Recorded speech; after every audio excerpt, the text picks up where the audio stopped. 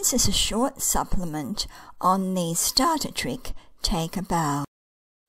We've previously demonstrated teaching the bow by taking the reward into the dog's chest at about a 45-degree angle and rewarding low while he is still in the bow.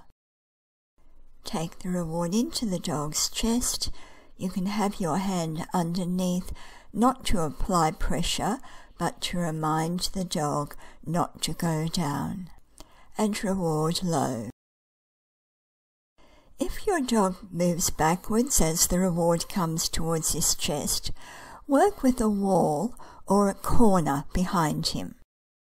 Having a barrier behind him will help him understand to move into the bow without moving backwards.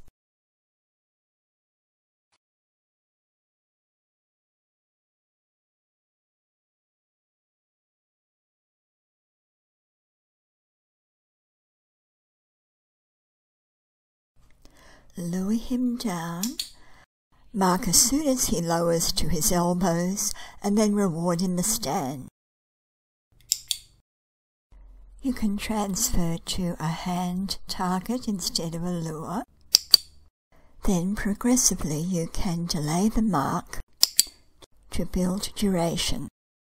For a nice little counter stretch, you can place a treat on the dog's nose with one hand, while your other hand places a treat between his front legs. Progressively you can move the treat further backwards and can build duration by the dog nibbling on the treat. Keep his focus on the treat in one hand while you place another treat between his front legs. Initially just place it on the ground, but then progressively you can build a little duration by holding it as he nibbles on it. You can see that this gives a nice curve of the spine. Ideally, he will stand reasonably square, so if he moves one leg backwards, or indeed both, work in a corner to limit the opportunity for backward movement.